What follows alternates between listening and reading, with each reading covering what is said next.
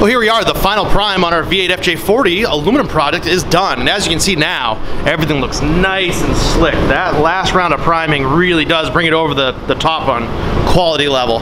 This is where we really enjoy it, 'cause it's starting to look like the final product will. Every edge is nice and crisp. You don't see any sand scratches.